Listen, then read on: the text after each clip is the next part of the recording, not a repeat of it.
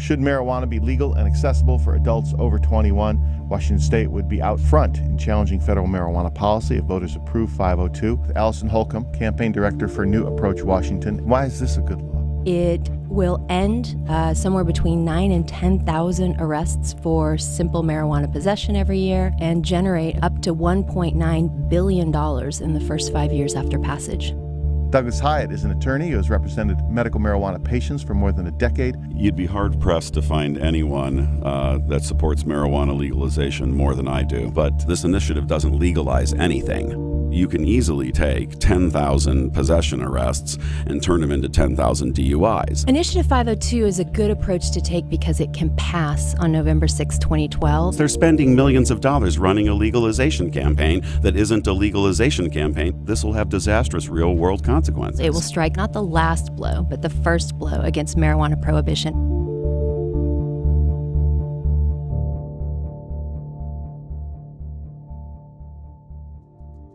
Good morning, everyone. I'd like to thank you for joining us today to announce a new initiative to the Washington Legislature to legalize, regulate, and tax marijuana or cannabis for adult recreational use.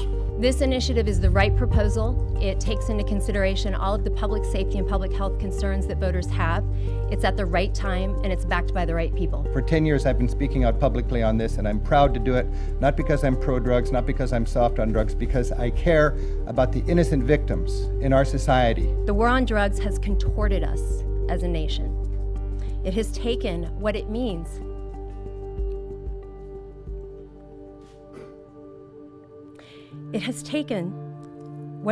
to be an American, to live in hope, to live in dignity, to live in freedom, and it has turned it on its head.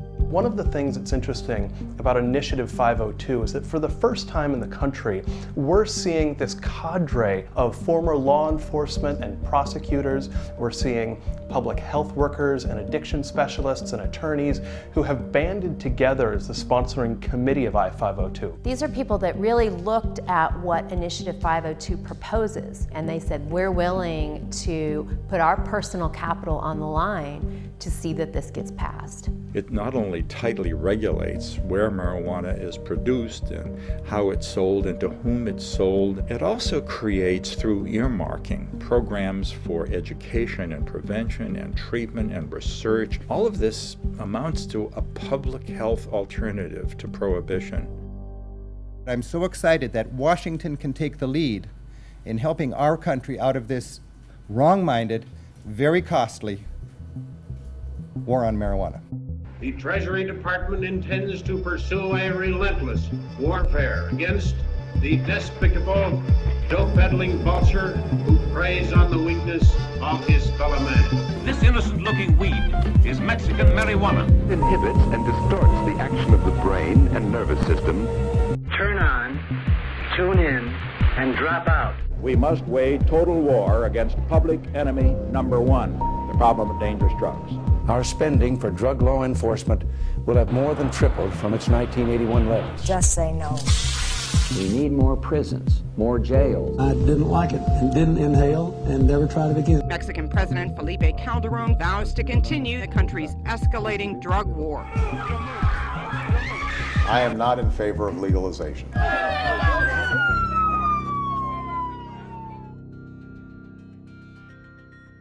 We arrested more Americans in the last year than ever before, over 800,000 Americans, 90% of them for simply possessing a little marijuana.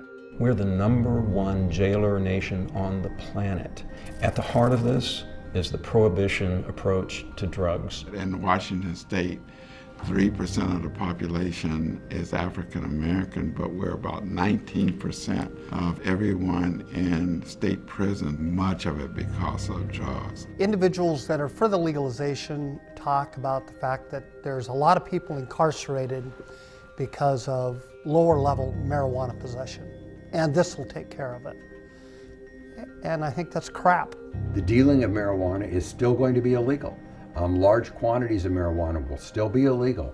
underage use of marijuana will still be illegal. The supporters behind I-502, I don't think been in the trenches of where the problems are.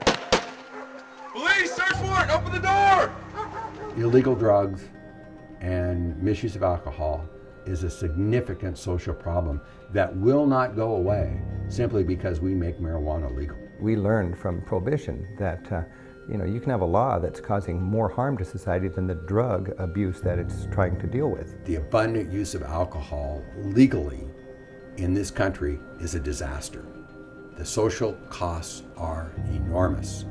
Simply saying that it didn't work for alcohol, so we shouldn't do it for marijuana, is a lot like saying it's just too hard. It's just too hard to do the right thing, so we're not going to do it. We're not simply saying the war on drugs has failed, so let's give up.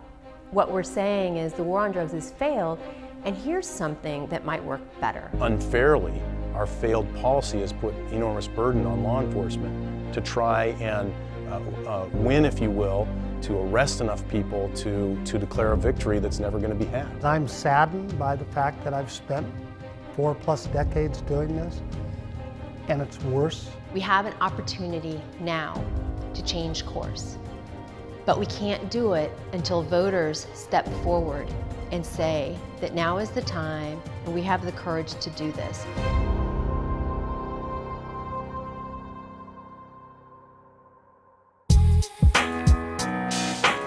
We need 241,153 signatures in order to qualify the initiative. The strategy is just basically being where the people are. I'm at the Washington State Ferry. I'm traveling from Bainbridge Island to Seattle. We're on the morning commute. Is there any interest in signing I-502 to legalize marijuana? Washingtonians are in favor of legalization, but it's a really difficult conversation for a lot of people to have. I-502 is a law that's been drawn up after many states have tried, many states have failed. California had their shot with Prop 19, got real close. The sponsors of I-502 have made a political calculation, the way that the prevailing winds are blowing, reform's coming. Let's go with something that is palatable, at least, and that addresses some of our issues. And I think that was the intent of I-502's architects. California's Proposition 19 didn't set up a sort of statewide system for controlling the commercial aspects. It didn't say anything about driving impaired, which we know is something that voters are very concerned about. It was filed in 2010. Which is not a presidential election year. So your voter turnout is not going to be as favorable on a marijuana law reform initiative. We're coming down to the wire. I think we would have all liked to have turned in our signatures at the beginning of December and just be done with it, but it's close and we're not quite there yet.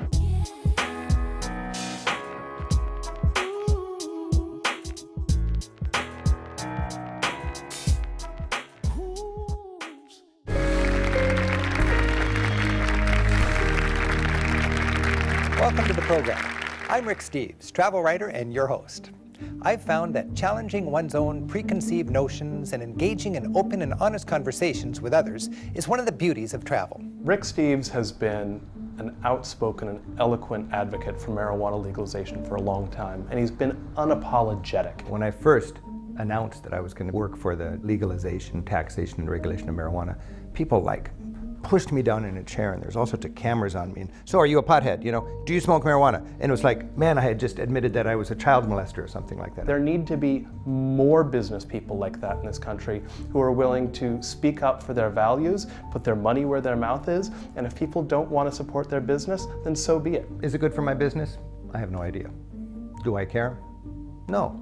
This is important, I don't want to live in a world where everybody calculates what are their political stances based on what's good for their business. I'm concerned that our nation's war on drugs has created an atmosphere where people are afraid to talk openly about the issue. Fear should never keep us from advocating the reassessment of a law we believe is causing harm to our society. Joining us, Allison Holcomb, Director of the American Civil Liberties Union's Marijuana Education Project. It's really embarrassing if you think about it, because we're a country that stands for equal justice for all, and yet that's not the message that we're sending to our communities with the way that we enforce our marijuana laws. I grew up in Tulsa, Oklahoma, and went to school in the Bay Area, came up to Seattle for law school, and funnily enough, during that entire time, never tried marijuana. I wound up going to work in the criminal defense sector, represented primarily people who were accused of drug offenses. And over time, I began to question why exactly our laws made it a crime to use marijuana. We launched with the hope that we were going to corral a lot of excitement to get this initiative on the ballot. It didn't work out quite that way. Today we are filing 355,000 signatures in support of putting Initiative 502, which would legalize, tax, and regulate the purchase and possession of small amounts of marijuana by adults 21 and over. It's December 29th. We have until tomorrow to turn in all of our final signatures, and we had our delivery today of about 355,000 signatures. It's a huge day for us because we've been on the streets since August 1st gathering signatures, and now they're all behind me right now counting. The present system is broken, it's not working. This is a new approach. This is a very exciting day for all of us. It's common sense. The polls are showing that there's great support for this initiative. And so I expect that the people will have their say. New approach, telling lies. We don't want your DUIs. New approach, telling lies. We don't want your DUIs. New approach, telling lies. We don't want your DUIs. Throwing patients under the bus. We're not criminals. Unethical, unscientific, Why would the immoral. try to make criminals out of patients? You ought to be ashamed. Shame. Shame. Shame. For the last 30 or 40 years, the marijuana legalization movement's really been a unity, a kind of a kumbaya spirit, if you will. Not because everybody agreed on the fine points of how legalization would be implemented, but more because legalization just seemed so far off in the distance it wasn't really relevant. What we see in Washington state that's really unique is that you have the medical marijuana activists. It's not as broad of an initiative as they want. I think everybody agrees that I-502 will be historic if it passes and will certainly press the issue to the federal government in a way that's really never happened. But the disagreement is really more on the DUI component and the no home grow component. So these people have come out of the woodwork, these traditional supporters for legalizing marijuana. States cannot write laws that conflict with federal law, so what New Approach Washington is doing with their taxation and regulation, that makes it federally preemptible. Patients like us, we're driving down, we get pulled over, they throw us in jail. That's more taxpayers' money going out the window. It's a lot safer for me to be medicated than to be nauseated driving down the road. Some people are going to push back against it, and they're going to have this dream that they can grow pot wherever they want or drive as high as they want, and frankly, that's unrealistic.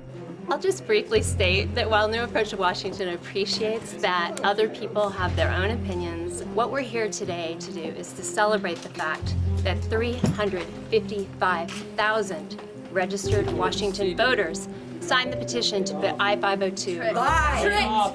Lies! Deceived! L-I-E-S!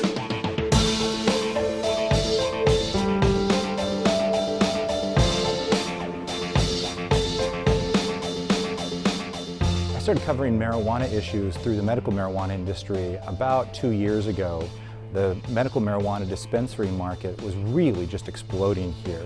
By our best guess, there's maybe 150 or more medical marijuana dispensaries in Seattle. That's more dispensaries than Starbucks, in the birthplace of Starbucks. Seattle 2010 to 2012 was rapid growth in people's acceptance of this plant and the culture behind it. Patients were coming in just out of the seams in the wall. You know, it was amazing. And they were coming in with all sorts of diagnoses. The medical marijuana industry in the past 2 years in Seattle has absolutely just exploded. And everybody is a medical marijuana patient. There are parties devoted to patients having a good time. All you can smoke, dried flowers, concentrates, maybe an edible. Every treat is medicated. Instead of fearing that, we took it and moved forward. If we actually made it look a little bit more like mainstream America was used to seeing it, then the perception would change. I knew immediately that coming into this industry, I would be perceived as nothing but a two-bit drug dealer. There are responsible business people in this industry that care.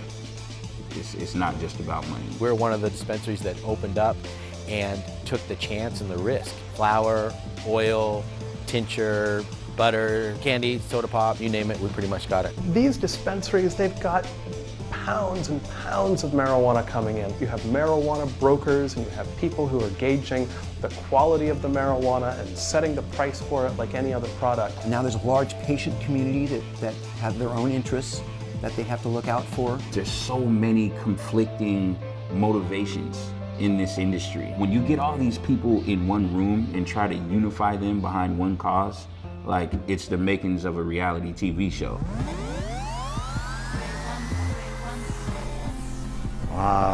Steve Sarich, I'm the head of the No on 502 campaign and the executive director of the Cannabis Action Coalition. Our goal is to stop 502. It is absolutely the most heinous new form of prohibition. Well, good afternoon, everybody. On behalf of all of us greedy, skeezy, money-grubbing, monopolistic, prohibitionists, and patients, I would like to thank you all for coming to our first official press conference. Well, we're all patients. That's the one thing we have in common. All of us here believe that there needs to be an end to the war on cannabis users. We just don't feel that I-502 will do that. The government has figured out that sooner or later the public is going to legalize marijuana. It's going to happen. But they've found a way to shift the criminal justice system to prosecute at a different point, and that is the driving point. They pull you over, they smell pot. Under the new law, they won't charge you with possession.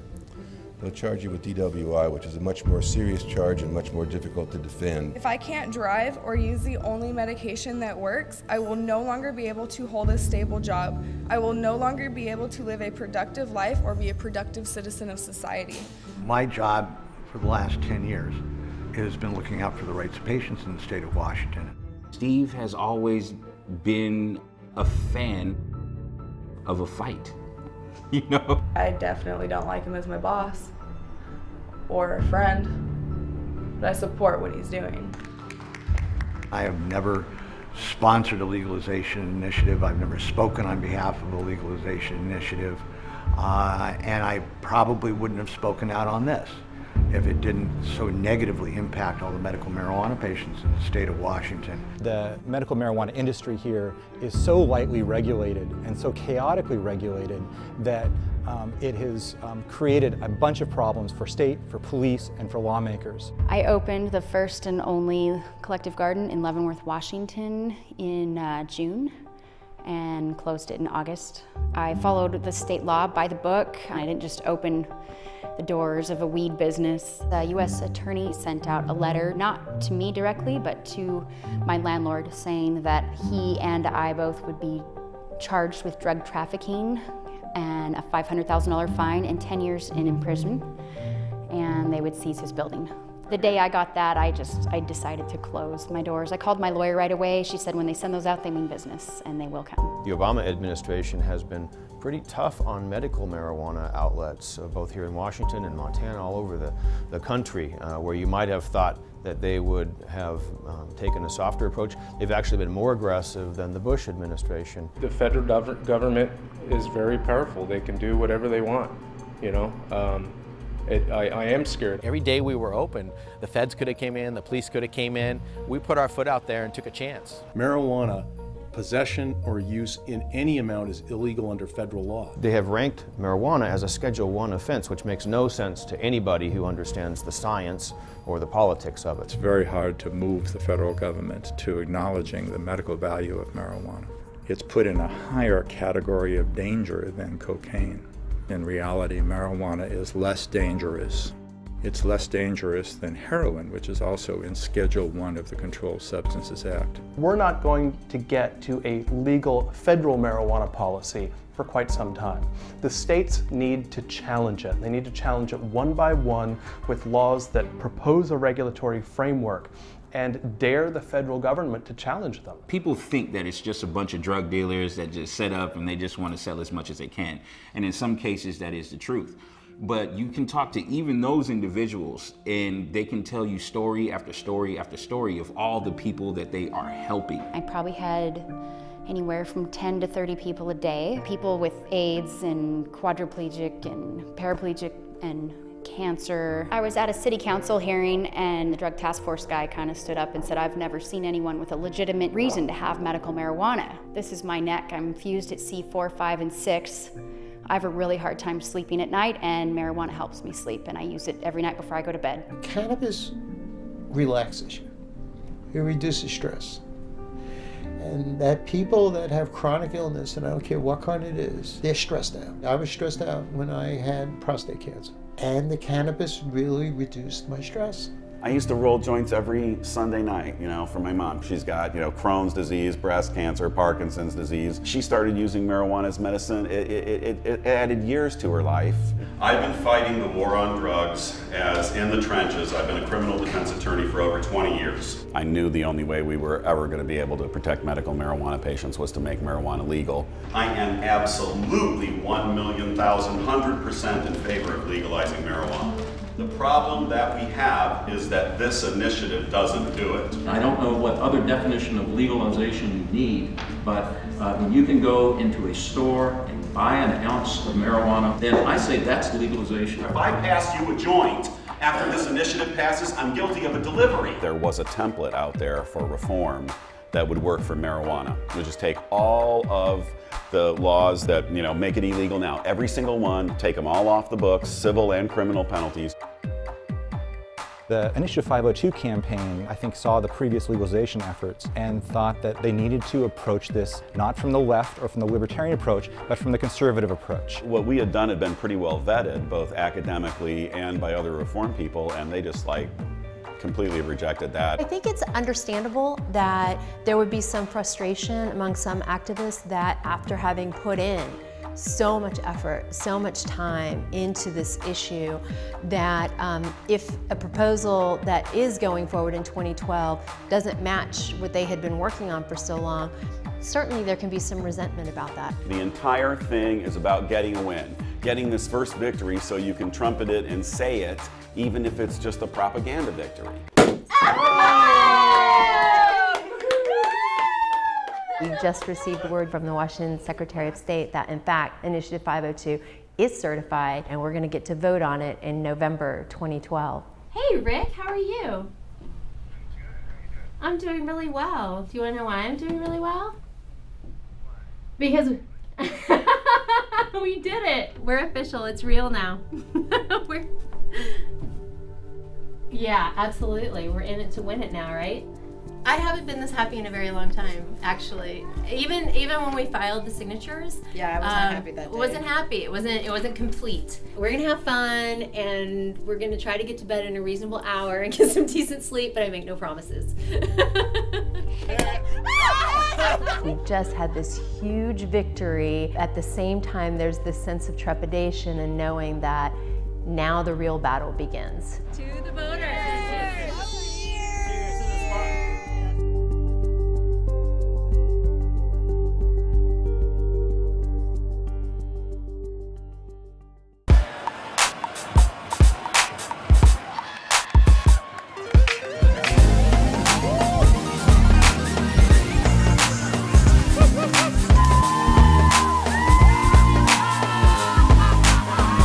Today's the Gay Pride Parade in Seattle, so it brings out all sorts of people that believe in, live and let live, and we're celebrating tolerance. Pride speaks for itself. I'm proud to be here. I-502 and R-74 are the most important issues in my life. What a great day. These guys all know we're going to be the first state in the country to legalize. I've never been involved so intimately in a political campaign before, but I'm just getting in the mindset that, yes, we're going to win this thing. Looking at the 2012 election, we have these incredible ballot drivers. Presidential years are good for young voters and for Democrats and for non-white voters. We've also got same-sex marriage going to the ballot. We've got some very important progressive political campaigns going on in our state, so this is a perfect storm of getting everybody out, and it's also really important. It was courageous 10 years ago to speak out on marijuana. Now people are a little more sophisticated and they realize that it's good citizenship to speak out. It's hard to bring change in government. dramatic change in government. We've been wedded to our marijuana laws for a long, long time. Why doesn't it change? I think it doesn't change because our politics don't allow it. I've had members of law enforcement come up to me individually and tell me I'm doing the right thing. And when I ask them, well, could they come out and say that publicly, they say, oh no. Oh no, because they'd be ostracized. We're afraid, whether Democrat or Republican, that you'll get pinned with a label that says you're soft on crime. I don't smoke marijuana. I don't want to smoke marijuana. I won't smoke marijuana when it's legal. My concern is this: from a law enforcement standpoint, prohibition of marijuana has failed. I felt that I had a responsibility as a senior federal law enforcement official to say something about it and add to the public debate. So many people are smoking marijuana that police officers have an opportunity to arrest far more Americans than really ought to be arrested. We spend $14 billion to enforce marijuana prohibition. Well, what are Americans getting for their tax dollars? They're getting the largest prison state in the history of the world. We have escalated marijuana arrests enormously over the past 2 decades, and marijuana use rates stay flat. They're not going down. By every measure, Americans smoke more than double the European per capita average, and the Dutch smoke less than the European average. We have spent 40 years and $1 trillion waging a war that's had no impact on drug use and has created a dangerous, violent black market that is undermining our communities. When you look at the horizon of organized crime, of interstate and international crime, the face of it was marijuana. The Pacific Northwest is a transient point where product comes in and is broken up, and it'll go to Frisco and LA and Houston and Miami and Chicago and New York. The federal government, the United States federal government, has said itself that the majority of revenue flowing to the cartels comes from United States marijuana sales. We bear responsibility as the market that is funding those activities. We've tried for 90 years or more to stop its use, and that has failed. It's time for something different, and I think regulation, taxation of marijuana, the control of its use is a much preferred approach. Anyone who wants to get pot can get pot. You can grow it anywhere. You can grow it in your backyard, you can grow it in your garage, you can grow it in your living room, you can grow it in your attic. People are selling on the street. People's friends or friends of friends are selling pot. It can be inexpensive. You can get the best stuff that you want. Prohibition has utterly failed. There's probably a good 15, 20 dealers out here that sell weed, and they all make at least a couple $100 a day. They're not paying taxes, so everything they earn is tax-free. It's already the second largest cash crop in Washington state after apples. So why aren't we taxing it already? We know that everyone's smoking it here. We're taking a revenue stream that is currently in the hundreds of millions of dollars annually. It's not being taxed. There's no regulation attached to it. We can redirect that stream of funding into legitimate, licensed, regulated businesses and taxes that will go to support our state general fund. Whatever figure you want to put out there that the state will sell it for taxed, there'll be somebody out there selling it for half that price. It's a balloon. That's all it is. You squeeze the balloon here, what happens to the balloon? It gets bigger somewhere else. How taxing something 3 times at 25% and then again another 10%, how that's going to wipe out a black market when we all know, if you took economics in college, the way you end up with a black market is over taxation. After the prohibition was repealed, the black market for alcohol pretty much disappeared. You don't see people outside of stores trying to sell you beer that they made at home because it's $1 cheaper than the beer you can get in the store. They're not legalizing it under state law, so they know that these stores aren't going to get set up. This is an elaborate hoax. They're talking about millions and billions of dollars in tax money that they know is not going to happen, and they're using that to get it passed. Why are they doing that? I don't know, but they are not about to tell us either.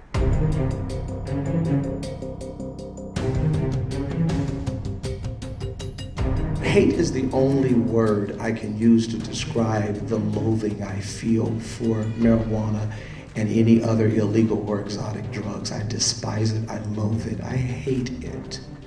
That said, I support the decriminalization, the legalization, the regularization, the taxation of marijuana, because whatever was intended by this law, in practice, the war on drugs has been a war on black and brown people. I don't want to arrest my way out of this situation. I don't think that's right. Whatever your color is, Putting people in prison has not worked. If you want to call this legalization, that will be illegal for any of you who are not patients out there. Is that illegal for you? Is that illegal for you right now? He's not black, they ain't gonna arrest him. My heart goes out to people who need medication, but that doesn't mean you also have the right to drive impaired.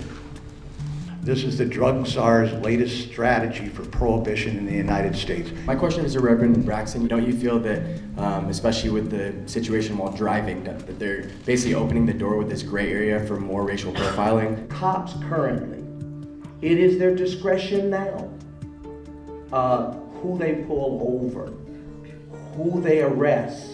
By changing the laws around marijuana and decriminalizing, it takes one of the most prominent tools that are used to be very selective in its application. And maybe for some of you in here, you're okay with status quo, because it's not touching you as close to home.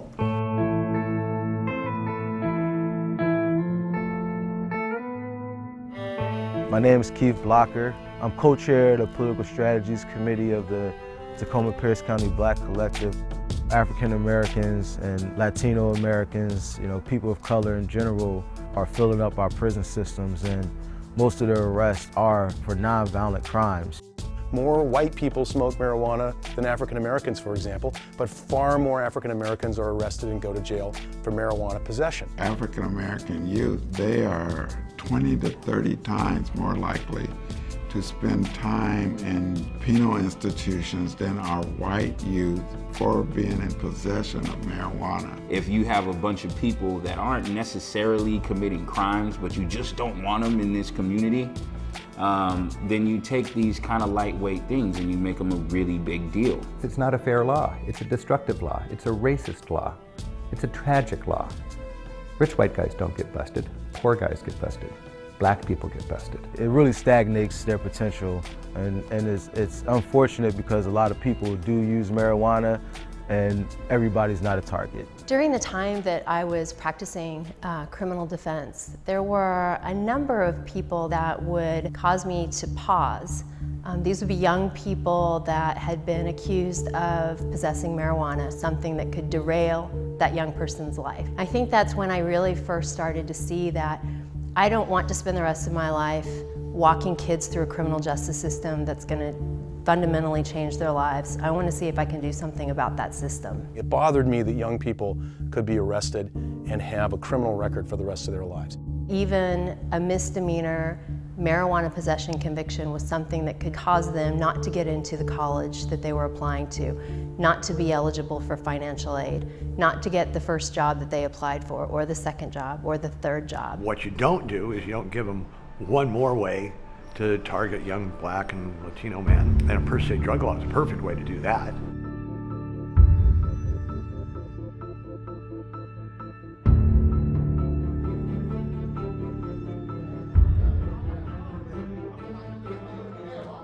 This is a really important discussion to have about the legalization of marijuana, and particularly how it affects youth of color. Washington State, we're in debt a lot of money, and we have huge gaps to fill, so we're looking for anything to raise money. The government is going to profit the most out of this, regardless at the end of the day. My biggest concern is who's going to capitalize off the funding. Let's look at the bigger picture and make this into a business to where we benefit from it, just like they are. You would think that they would be shooting to do more positive in the community, but with legalizing it, you're putting more youth at risk.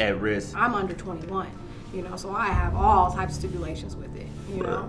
I'm a medical user, Right. What's crazy about it to me is from 18 to 20, I should be able to smoke, especially if I can vote for it. 50 to 60% of the people that get caught with marijuana are already under 21. So you're right, a lot of it's not going to change. People who are most vulnerable will still be affected.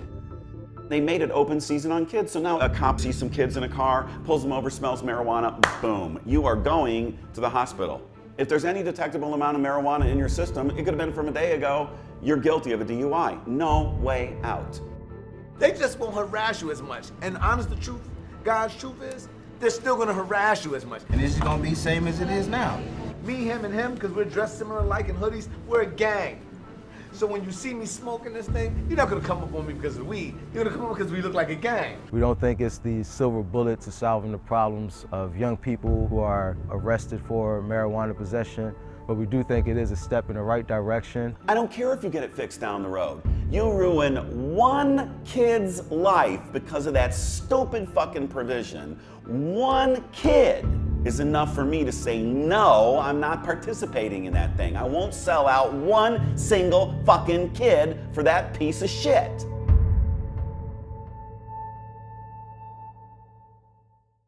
It's on turning underrated and pilots living proof. No matter your differences, no matter the things they telling you.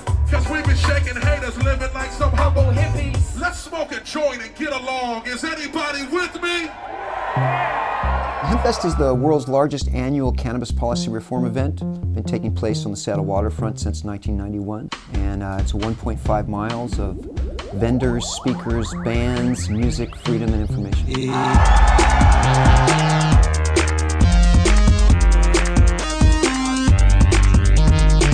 It's called a protestival because it's a protest festival.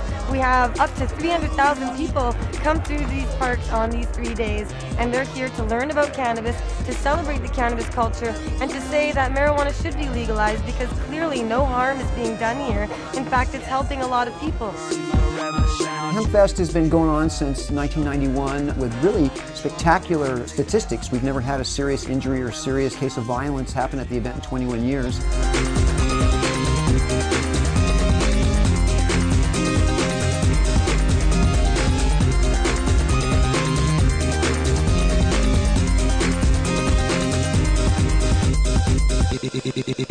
Attitudes in Seattle in particular have become increasingly lenient towards marijuana. In 2003, we passed Initiative 75, which made marijuana possession the city's lowest law enforcement priority. And even though law enforcement had dug in its heels a bit, the city elected Pete Holmes, the city attorney. 3 years ago, I promised on my campaign that I would not prosecute another simple marijuana possession case. I have not, and I will not as long as I'm your city attorney. When I took office, I found to my disappointment, but not really my surprise, that of the hundreds of pending possession cases, 59% of them were against African Americans.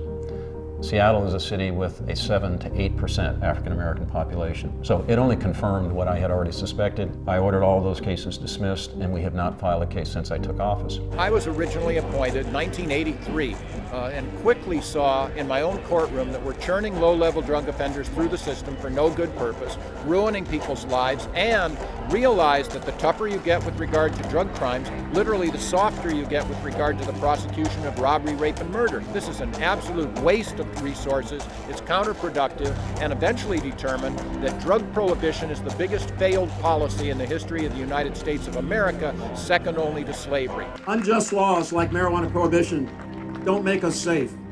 They undermine respect for cops who would rather focus on more serious crimes. Because of the war on drugs, this country jails more of its citizens than any other nation on the planet.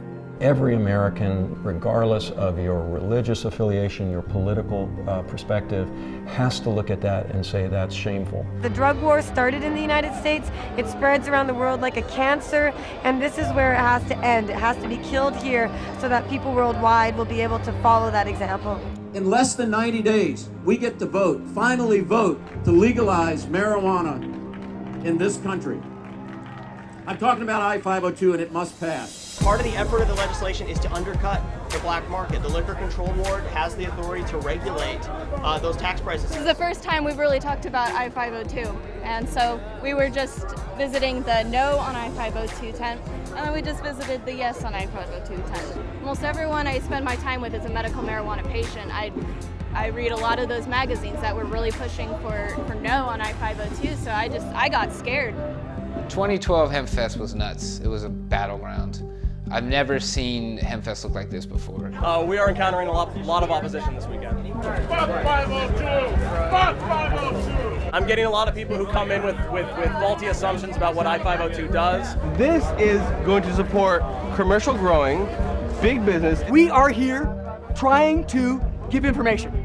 Because there's a lot of people here who are against the initiative legalized after prohibition. We didn't legalize alcohol. We repealed the prohibition. Right. No, and then we That's what you're not doing. You're not repealing prohibition. We absolutely are. You are not repealing prohibition. You are making it legal within this bubble. Sure. My main fear about I-502 is getting pulled over and given a DUI for, you know, having a high tolerance. I smoke pot every day. Are you going to say, hey, Grandma, would you please vote to legalize pot? And by the way, I can smoke all I want and then go drive? She's not going to buy it. We feel strongly that the amount of votes that they're going to lose from the cannabis community by implementing this DUI law is going to be far greater than the amount of votes they're going to gain from, you know, conservatives deciding to vote for legalization just because there's a DUI law in it. You're not pulling people here, you're not pulling these people because they wouldn't support you either. When I first heard about 502 as a legalization thing, I was for it. I'm not gonna lie. I was 100% behind it. You know, I even asked them for initiatives. But then I actually heard more about the bill and looked into it, which is ironic because they will say, hey, have you read the bill? And I say, yeah, that's when I actually changed my mind on your bill. $2 to $5 million made off of blood DUIs in the first 3 to 5 years. That's what it says in their fiscal statement, yet they tell me that there's not going to be, you know, a lot of DUIs. They're planning on it. It wasn't necessarily misinformation, it was just like everyone that was for it just kind of swept over the details and said, well, you don't need to know the details, it's legalization, vote for it. Everyone knew that they were pro-legalization in their heart and they wanted to be part of that, but no one knew if this bill was the right thing for the people who had built the scene up to this point. Some of our weakest support, like soccer moms and middle class people. I feel like people. soccer moms are some of your biggest supporters, actually. I feel like you don't have the support of the true cannabis community. Well, it's been seen, I've seen it here, you know, the last 3 days. You don't have the support of the heart of this city, the people that come to HempFest. You have people that behind your booth that they don't look like they even use cannabis. Seattle has always historically been and has legislatively become a really safe place for cannabis users. I think a lot of people who are here feel safer than they actually are. In the city of Seattle, we have it amazing. I mean, look where we are. Everyone's smoking cannabis and there's nothing wrong with it. Why do we want to change that? The medical marijuana entrepreneurs who are opposing I-502, I don't think are telling their patients clearly enough about the risk that they're under now. Dispensaries in the state are not even legal, yet they're tolerated. You know, King County, Pierce County can go to dispensaries, but on the eastern part of the state, you can't go to a dispensary. Washington state law does not protect marijuana possession, even if you're a marijuana patient. All it does is give you a defense in court if you are charged. That's an expensive proposition for a patient, and the only reason those patients are not getting charged is a matter of politics right now. Patients are against it simply because what they're hearing from, you know, medical dispensaries is disinformation, and of course the medical dispensaries don't want to lose their business. If their dispensary is saying, oh no, 502 is bad, it's going to shut us down, you're not going to be able to get your marijuana from us anymore, they're going to believe anything they say. They may have used this fear of, you know, driving while intoxicated and the parade of horrible imaginables that might occur. I think they were using that as a smoke screen, pun intended, to hide the fact that they are very entrenched in the business of growing and selling on the black market, and they're getting rich from it. This is a democracy, and we know that large segments of the voting public that may not be interested in purchasing marijuana themselves are still concerned with, what about driving while stoned? It's pretty good research that as the THC level in the bloodstream goes up, the risk of accidents increases. Everyone's familiar with blood alcohol levels. They vary from state to state, and states tend to adjust them as scientific knowledge advances. We wanted to treat marijuana the same way. After a person smokes pot, 2 to 4 hours are necessary before they are reliably below that 5 nanogram limit. And that applies to medical marijuana patients as well. The argument against the I-502 provision is that it doesn't deal with impairment at all. If you have 5 nanograms in your bloodstream, you are guilty of a DUI, and you can't argue that you weren't impaired because that's not a factor. The science of drug driving is really kind of all over the place, but one of the things that's clear is that I-502's per se level is quite low. No one understands how long it lasts in your blood, truly. There's an issue because there hasn't been any federal research done, that we don't have any good data. This is up on their website right now. You can download it. And what we did was we recreated the chart because it's very hard to read. This is risk factors. 1 is no impairment. Here's 5, and it's just below the line of no impairment. This only goes up to 20, and I probably wake up over about here someplace, all right? So I guess I'm way up here on this chart. We know from experience in the 16, 17 national jurisdictions that allow medical cannabis that we haven't seen an increase in DUI prosecutions in those states, even though 11 of them have zero tolerance. You can't have your blood tested unless there's already probable cause to arrest you and there's already evidence that you're driving impaired. Medical marijuana patients who are currently driving aren't being pulled over because by and large they're not driving while impaired, and I-502 is not going to change that. Every single medical patient I know wakes up over 5 nanograms every day. The therapeutic dose for marijuana is at least 10 nanograms in your system. They set the goddamn limit below the therapeutic dose. Personally, I think that goes a little bit too far. I think that you need to prove impairment in court, and you should be able to challenge it in court, not simply have the presence of THC in someone's system. But the truth is that Americans are rightly terrified of legalizing a drug that puts people out on the road on the other side of that narrow yellow line, hurtling at them at 60 miles an hour.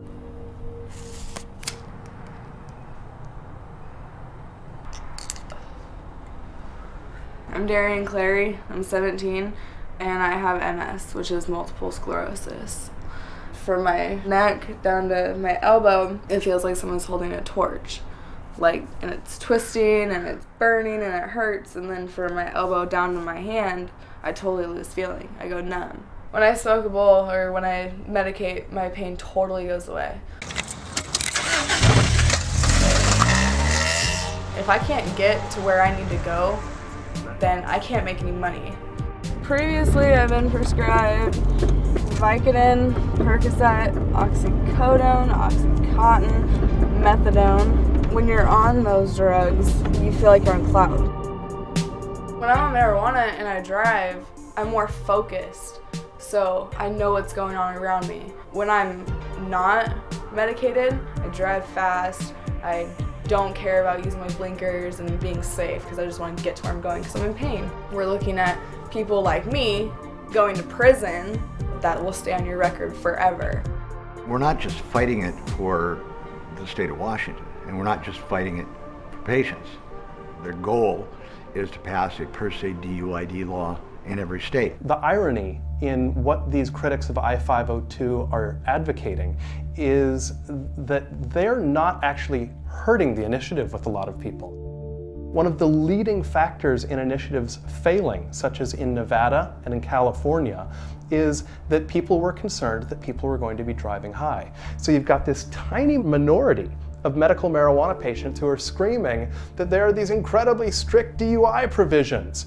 And what the majority of swing voters who are actually going to decide this initiative care about is that there are strong DUI provisions.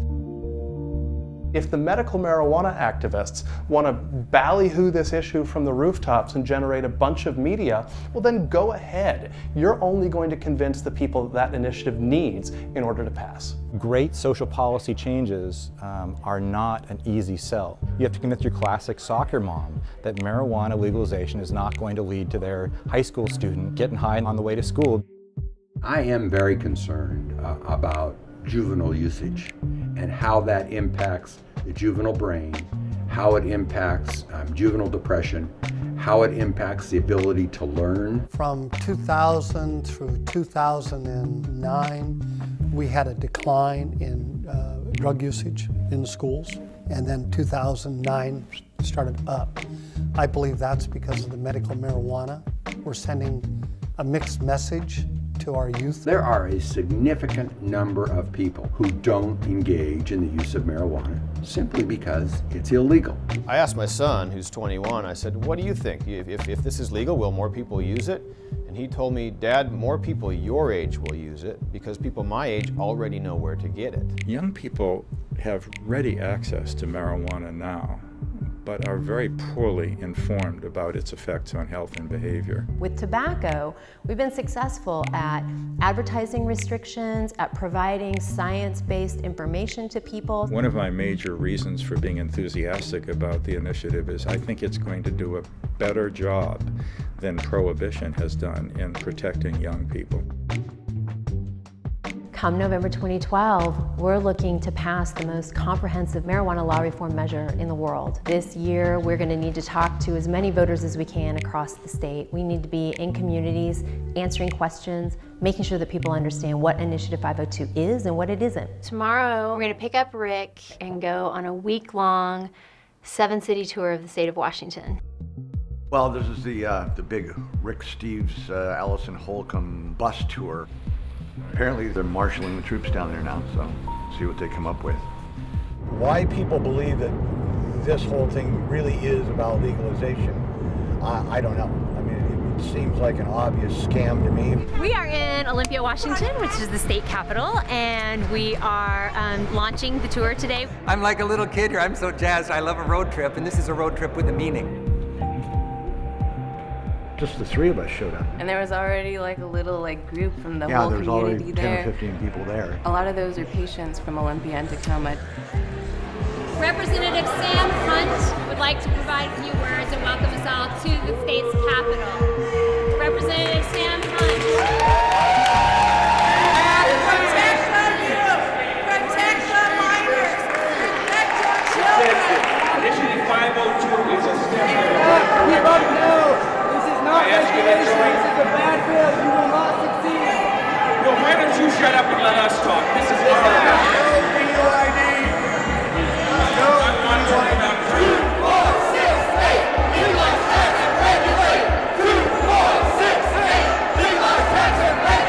It was exciting. It was very exciting. We had opposition there that definitely wanted their voices to be heard.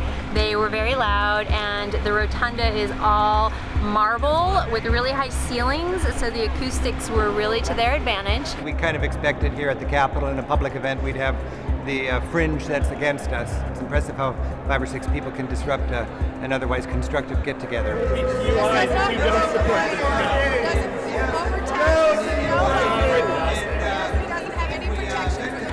on I-502. It's a bad plan.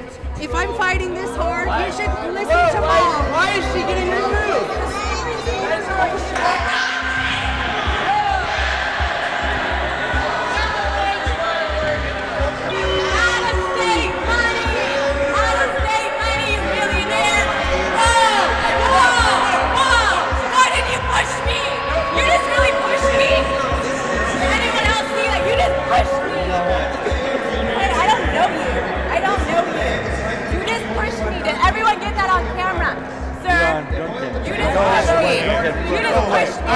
Ma'am, I've already explained this. They have it on camera, that some guy.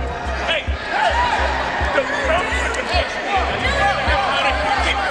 He's a congressman, you asshole! Listen, I saw that, dude! I saw every bit of it! Yeah, I saw what you did to him! Get the hell out of here! The hallmark of a good democracy is civil debate. There was nothing civil about the rotunda. They only want their message heard, and that was what that day was about. They wouldn't have had the melee on their hands had they not come and tried to throw us out at a free speech event.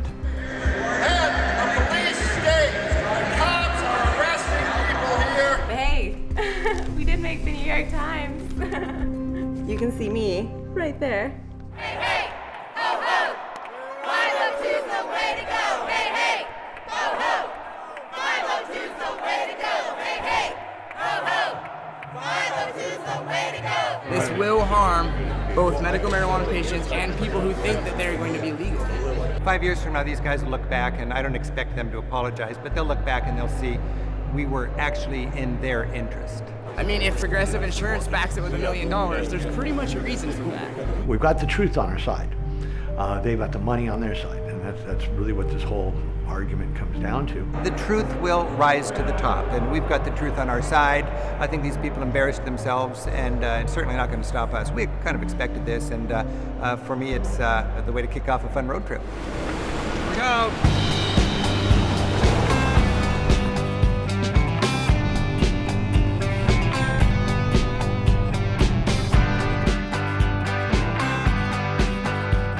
We're about 3 weeks before the election, and we're really kicking into high gear here. If our law succeeds and is smart like we expect it is, it will inspire other states to do the same thing.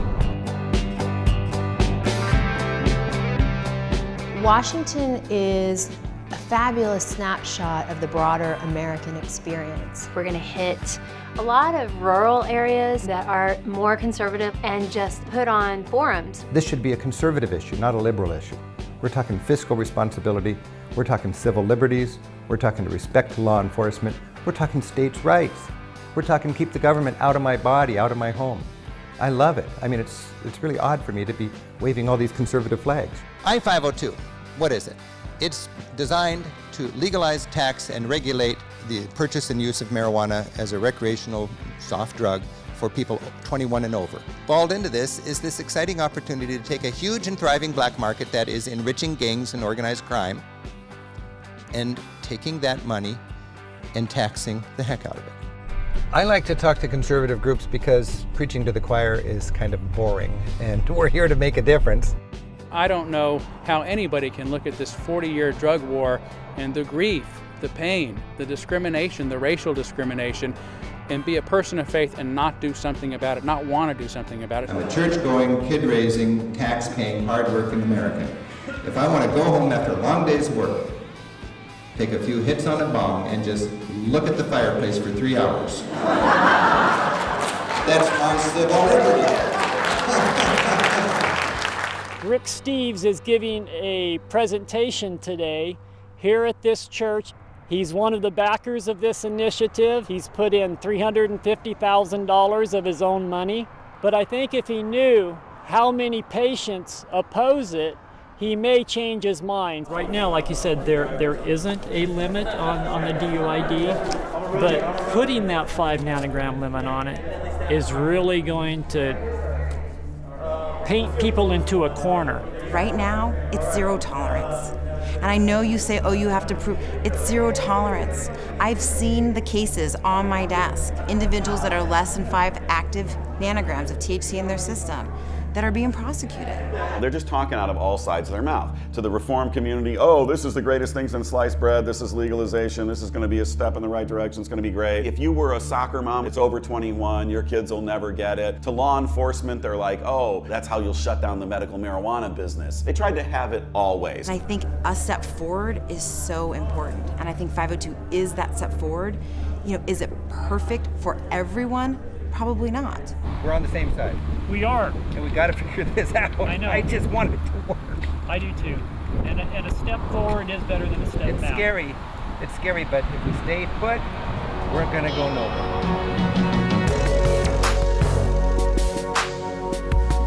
One thing I'm really enjoying about this work is I get to work with lawyers that are dedicating their beautiful minds and hard work to an issue that's not just to make one of their clients wealthy or to make them wealthy.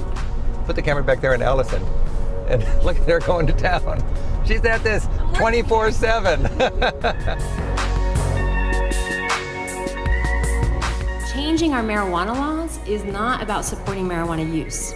Changing our marijuana laws is making our laws work better for our communities. Once in a blue moon, somebody will send me an email that says, I know what you think about marijuana. We're not going to use your guidebooks, and we're not going to take your tours, ever. All I can think is Europe's going to be more fun without you.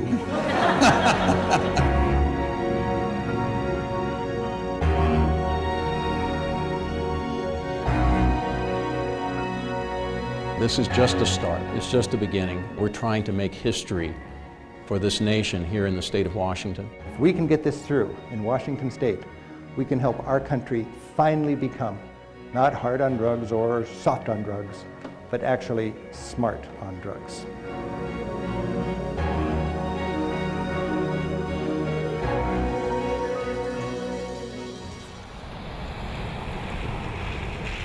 I like it. Do you really? Yeah, I do. It's nice. You know, it covers up still the broad spectrum. You like that one? Yeah. Is that the one I should wear tonight? Yeah. Okay. We filmed a new TV ad on Friday. Yeah. That just went up last night. We're finally starting to hear more from the traditional opposition that we expected from the outset of the campaign, which is, what about the kids?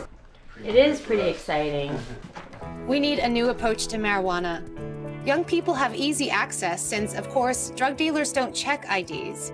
Initiative 502 brings marijuana under tight control, maintains strict penalties for selling to minors, and raises millions for prevention and education. Initiative 502, because it's raised so much money, well above $5 million, they are getting into people's living rooms in a classically political way that no other campaign for marijuana has really been able to do. They've done significant polling. They've looked at what the Washington State voters' issues and concerns were. They've worked very hard to address those issues in a way that can make change palatable to the average mainstream voter. 502 generates new revenue for education, healthcare, and prevention. And if 502 passes, we'll have more resources to go after violent crime. Join us in voting yes on 502. They've put on a very slick marketing campaign, and that's all it's been, is marketing campaign. It's designed by polling. They didn't have a principle, they didn't have a vision, they didn't have complete reform. They wanted to get some kind of win, and they had a commitment to spend a hell of a lot of money. The pro side in Washington's raised $5.5 million, at least $4 million of it coming from out of state. They've spent $2 million just on TV ads. You have a cast of people running this initiative, which I think particularly appeal to the rich people that want to see marijuana legalized. You have a group of attorneys that present well in a room, and you have a bunch of former federal prosecutors who are championing this. These things all look good to out-of-state money. If we had 5.5 million, if we had 1 million, it would be a very, very, very different race. We couldn't run a radio ad, we couldn't run a TV ad, we couldn't do anything. We didn't have any money. It isn't about the better argument. It's about whatever argument can be heard, and the only way you can really be heard is with just huge amounts of money.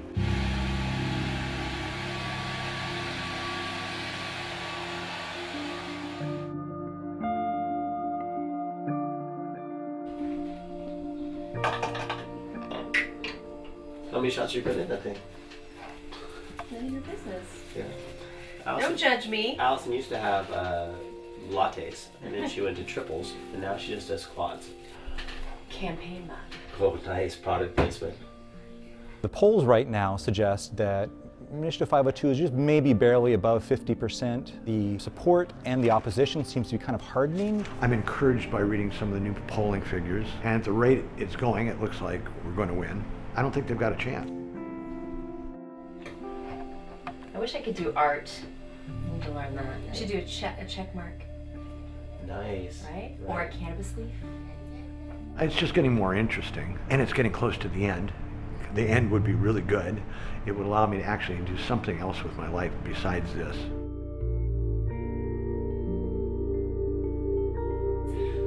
Mwah. Bye, guys. Bye. Allison Holcomb, Douglas Hyatt. I appreciate you both being here. This measure would license and regulate marijuana production, distribution, and possession. And the question is, should this measure be enacted into law? The worst thing this initiative does is make some disastrous changes to our DUI laws that affect young folks. It's incredibly unfair, and it's going to result in the arrests of a lot of kids. And if you don't think that those kids are going to be kids of color primarily, then you're just not in the real world anymore. What Douglas is painting here is a picture of this world in which everything we know about DUI law enforcement gets turned on its head. And I just don't think that's realistic. Perfect is the enemy of the good. Why is this good if it's got all these problems with it? Initiative 502 is a good approach to take because it can pass. It's perfect because it can pass. Well, I mean, that's just ridiculous. This is a badly drafted initiative that won't survive federal preemption. The notion that the federal government is going to come in and try to take tax dollars out of the hands of a state is laughable. If this was good, I wouldn't be opposing it. This campaign has misled people from the very beginning. All the lawyers that have signed on as sponsors and endorsers are just confused about the law. Many of the people that signed on haven't even read. You guys can't do that, so I'll do this. Let's take a break.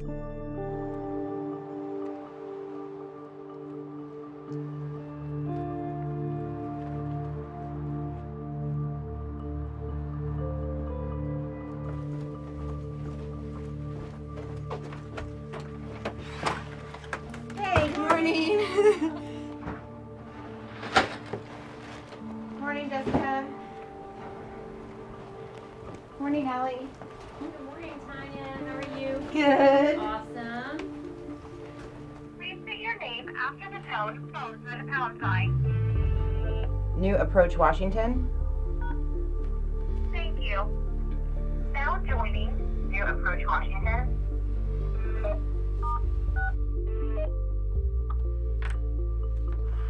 We have two ballot initiatives here. year that are potentially going to be making national headlines with same-sex marriage and decriminalization of marijuana. Now we'll turn to Initiative 502. We now have a 55.8% yes among registered and a very similar 55.4% yes among licensed registered voters.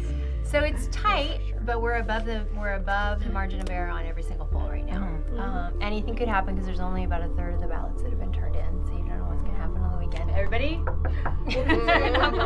we're bucking the odds that marijuana legalization is actually gaining support in the last week before the vote is a little surprising to me. Losing this thing isn't something we ever really considered. We've just focused on going out and beating it. I think that on November 6th, I think you might see Initiative 502 either barely squeaking by or just barely going down. It doesn't feel to me like a runaway campaign, largely because what voters are being asked to do is a great leap forward. Those swing voters are going to make up their minds sometimes in the final months or weeks, or they might do it literally as their pen hangs over their ballot.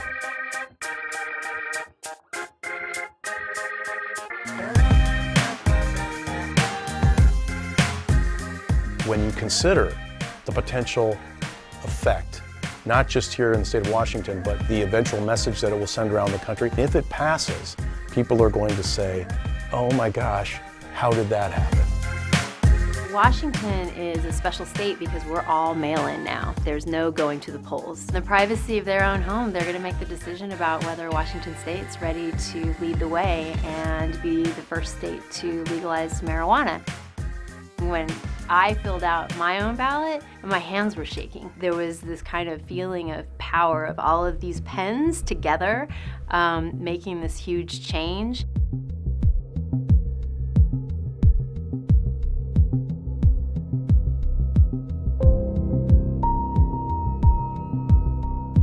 I voted yes on Initiative 502. I actually voted no, actually. I voted to approve. I voted against the Initiative 502. I voted to approve. I voted yes. I voted to approve 502. I voted yes because I like smoking weed. If the law was written better on the 502, I would have probably voted yes. I mean, I don't agree with the DUI law that comes with it.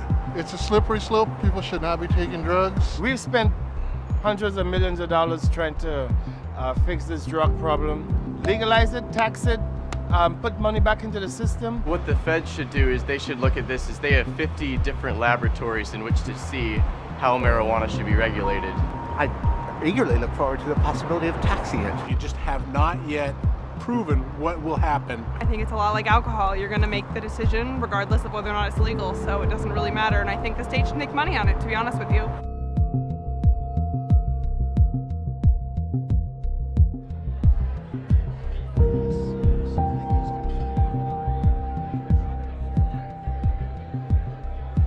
One of my greatest fears is that I-502 will fail because it will set the movement back. If we lose this, the feds will see that as a mandate. The headlines will be, people reject marijuana legalization. We'll be waiting until the next presidential election, I fear, if then. I haven't been nervous until the last few days. I really want it to be a shout and not just a whisper. We knew logically it was going to be hard, but emotionally you're never ready for how hard it is, not when it's this close and it's this big of a deal.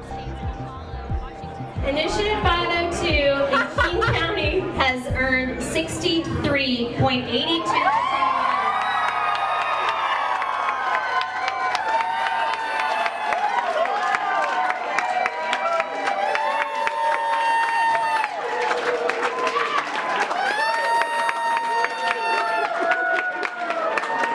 Thank you. Thank you all. Thank you. All right, I'm going to go ahead and just give my victory speech right now because I can't take it. Today, the state of Washington looked at 75 years of a national marijuana prohibition and said, it is time for a new approach.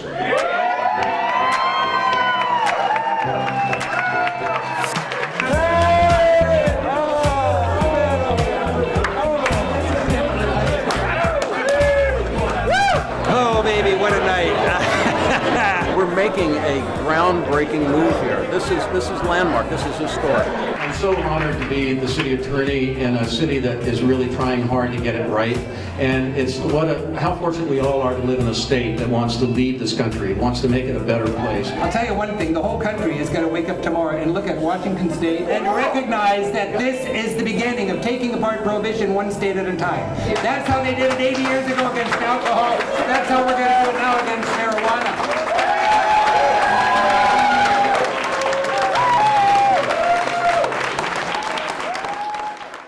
The people who enjoy weed, marijuana enthusiasts, had a very good night at some of the polls last night. The vote is in, and Washington now joins Colorado in voting to become the first states to legalize and tax the sale of marijuana for recreational use. That means people can smoke it just for the fun of it. That could potentially prompt the rest of the country to take a long look at its current drug law. The move to legalize marijuana is causing ripples in Canada. Especially since one of the votes in favor was right next door in Washington State. Washington, lui, a voté à 55% en faveur de la consommation de cannabis. Für den, wie Sie es ausdrücken, recreational use, für den rekreativen Gebrauch. Легализировать ли использование каннабиса, поскольку это противоречит федеральному закону? 不过在公共场合吸食大麻仍属非法。法案的支持者表示，这项措施不是为了鼓励民众吸大麻。アメリカでは医療目的の大麻については複数の州で使用が認められていますが。1,540,928 voted yes for legalizing marijuana in Washington state, and they instantly changed some lives in the process. There is a very strong message from the people of the state of Washington to law enforcement that kind of says to me, back off. Our first thought was, well, what's sitting in our office? And I found 175 cases. Those cases just got shredded, the evidence will be destroyed. Rarely do we get to make that many people happy who've been charged with crimes all at once. So I'm not sure if I'm Santa Claus, but I think I was charged with following the law. When people tell you that voting doesn't matter, tell them to talk to those 220 people in Washington state who won't be dragged into court for possession of a little bit of weed. And let's all thank Washington state voters tonight for once again proving that your vote matters.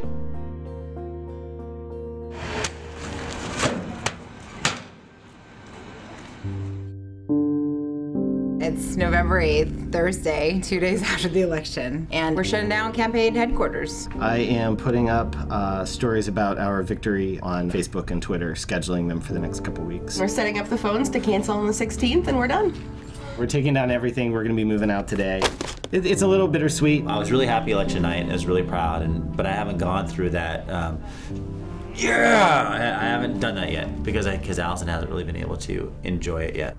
What we're hoping is that it's a political matter that the federal government will decide to work in collaboration with our state to implement the will of the voters. Okay, take care. Bye-bye. I can't breathe.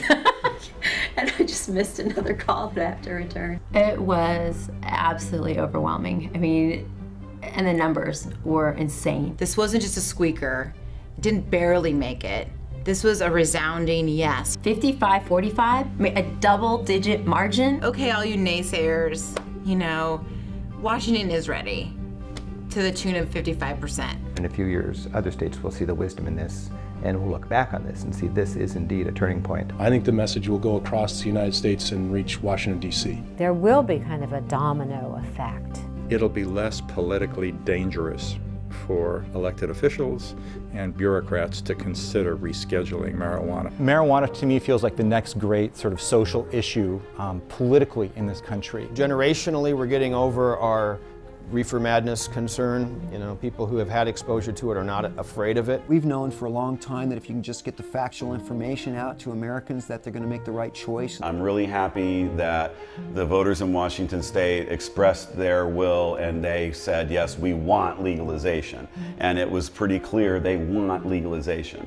What makes me sick is, of course, they didn't get legalization. For citizens who thought that they could just go to the store on the day this law went into effect and pick up an ounce, else. It's going to be a long time in coming, if ever. One of two things is going to happen now. Either the federal government's going to wipe the whole thing out, or they're going to wipe out all the stuff that's contrary to federal law, which is the distribution scheme, and you're going to be left with 1 ounce decrimmed, nowhere legal to buy it, and the disastrous changes to the DUI laws. I would be shocked if they didn't step in at some point over the next year and tell the state of Washington to stop your planning for the retail distribution of marijuana. We need to take this up to the federal court system. What they got here, to be sure, is a Pyrrhic victory. There is no doubt in my mind that this is not going to result in any of the changes that they said it would result in. It couldn't. We could have had something like Colorado and all of us would have been happy. I mean, they wouldn't change the DUI law.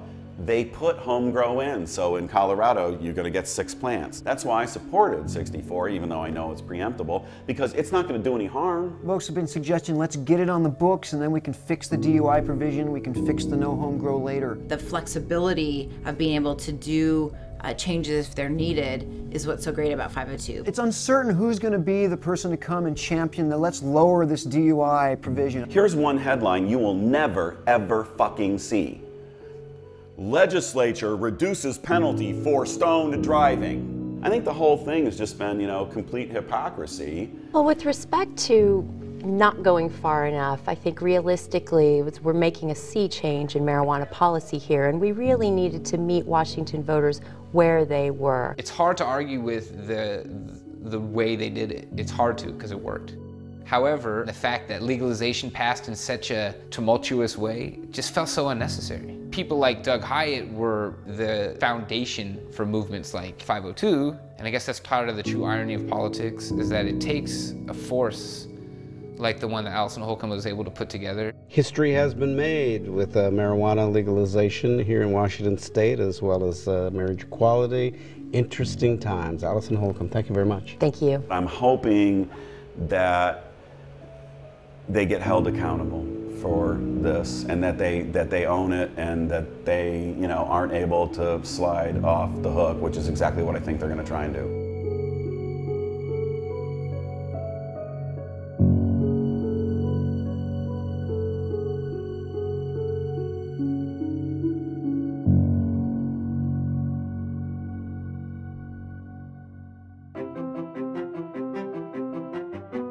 We've never seen an opportunity like this. We think that in the United States, cannabis is currently about a $46 billion industry, and worldwide, we believe it's in excess of $200 billion. To put it in perspective, cannabis is bigger than corn. We see this rolling out nationwide, and it's inevitable at this point. We see the opportunities as limitless in the next 5 to 10 years. Maybe it has something to do with the great weed and the weather, but we know how to build things from scratch. We know how to take a cup of coffee and turn it from 60 cents to $3 and sell it all around the world. We know how to take a computer chip, box it and package it and put it in everyone's home around the world. People are truly, truly passionate and excited, believing that this is where the change is going to happen. The next year is about how do you set this up so that it works right, so that it actually meets all those goals that you're hoping it will meet. Since 502 has passed, a lot of people are actually accepting the reality that they're going to have to be legitimate business owners if they want to be in business, It's a pretty dramatic departure in state law policy that we're going to take marijuana out of the hands of gangs and international cartels and put them in the hands of legitimate businesses. Now that's going to set up a showdown with the federal government. There's no question about that. It could go to the Ninth Circuit Court of Appeals, and it could go to the Supreme Court, and it could be on CNN and the New York Times and the Wall Street Journal, and everyone could be talking about this fight. And you know what? That's the point.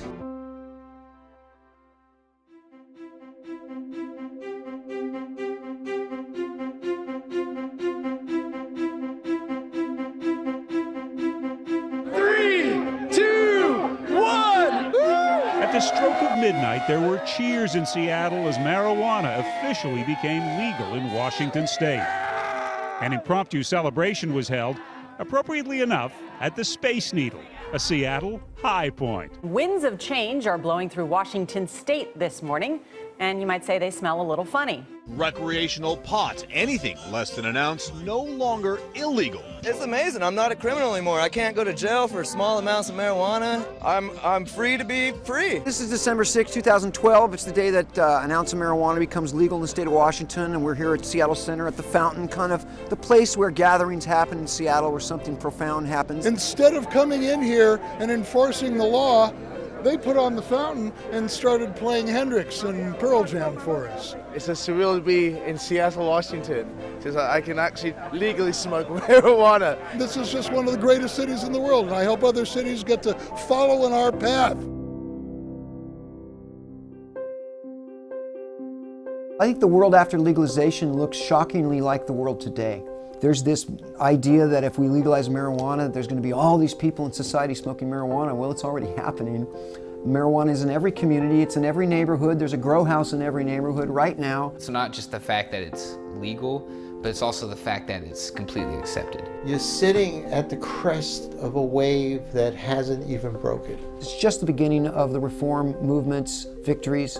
We know that this is the beginning of something good. People are going to see that, oh, well, this is just kind of a pragmatic and relatively boring way to go about changing how you deal with marijuana. 10 years from now, when people are no longer being locked up for smoking marijuana, I'm going to proudly say Washington State was the first state to lead the way. This is a groundbreaking red letter day. It's potentially I-502 and Measure 64 passing in Washington, Colorado are potential game changers for prohibition. Instead of an iron curtain, it looks like a brick wall now, and a few bricks have been taken out. I think what everybody's wondering is at what point is it just going to come completely falling down? I have always thought that marijuana legalization was never going to be a first-term issue for President Obama. And so what I'm hoping is that Washington and Colorado have created the space for him to be able to say, okay, we're going to let this go forward. So fingers crossed. President Obama, we've lived under the specter of the iron curtain of prohibition all of our lives. President Obama, tear down this wall.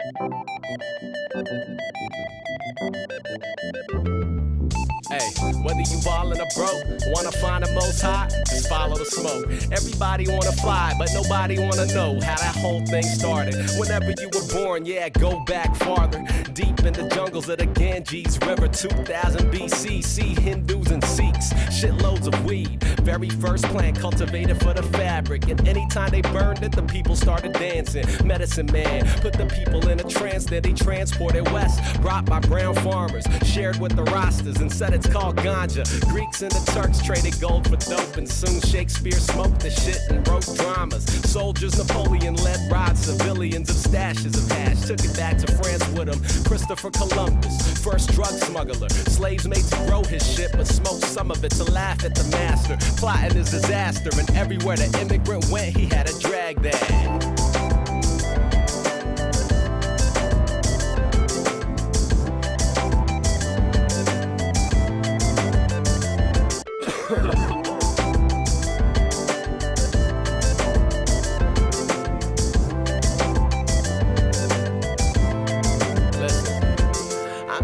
The facts. If I'm mistaken, my bad, I'm just a messenger. Spitting Wikipedia raps. I got a Sean Kemp in my pocket, cutting in half. It's two Gary Paytons, don't ask, do the math.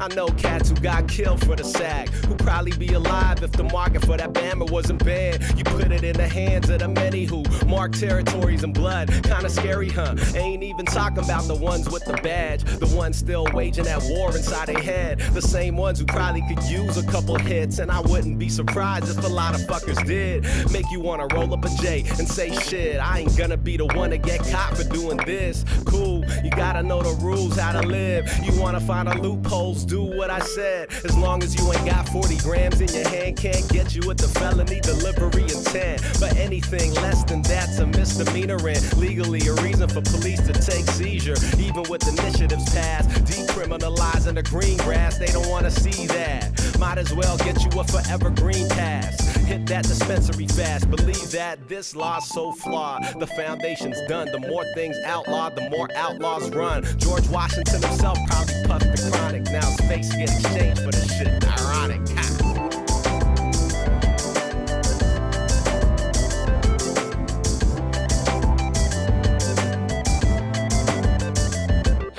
That Bob Marley stage, that ganja, that one love, bro. It's medicine that makes you stronger. It equated to me chilling isolated in my apartment, blazing an eighth a day and playing Grand Theft Auto. Like, damn, I'm way more creative. 20 minutes later, staring at the paper. Yeah, at 4:20, it was all about the love. Now it's 4:31, and I'm paranoid as fuck. Like, who are these hippies? Where are my real friends? Are you playing hacky sack on the field, Ben? You need Visine, your eyes are real red. Wiz Khalifa's gonna fuck your girlfriend. I'm not against legalization, I'm not at all. I'm against glorification. You are not Snoop Dogg, moderation, that's the key. If the door is unlocked, it's up to you. How you use it, make the call. Come on.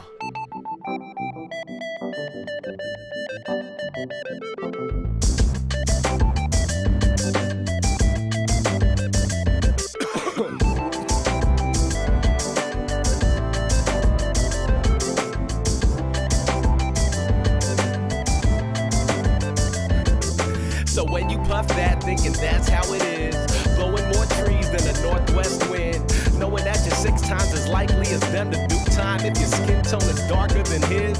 The last thing that you want on your mind, but demanding supplies in command of your high, bruh. Hey, you listening? I'm trying to drop gems. Hey yo, shut the fuck up and pass that shit. Okay.